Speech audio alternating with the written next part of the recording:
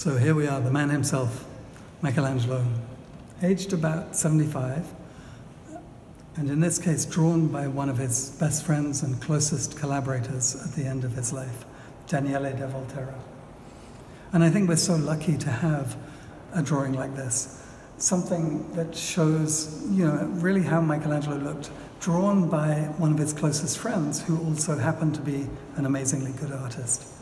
The images that we all have in our mind really come from this drawing, and a number of sculptures and paintings were made after it. In the sheet we see one distinctive aspect of Michelangelo's appearance, which is his nose. You see the bump on the bridge of the nose and the slightly flattened nose. And we know that when he was a student, Michelangelo was studying the frescoes of Masaccio in Florence.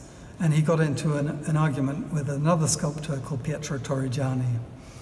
And we don't know exactly what they were arguing about. Torrigiani said later that that Michelangelo was insulting all the artists present. But the upshot was that Pietro Torrigiani punched Michelangelo on the nose. And he seems to have been rather proud of this. Later, in a later reminiscence recorded in Benvenuto Cellini's life, Torrigiani talks about how he felt the nose collapse under his fist. But it yielded this sort of broken nose for Michelangelo that he lived with for the rest of his life.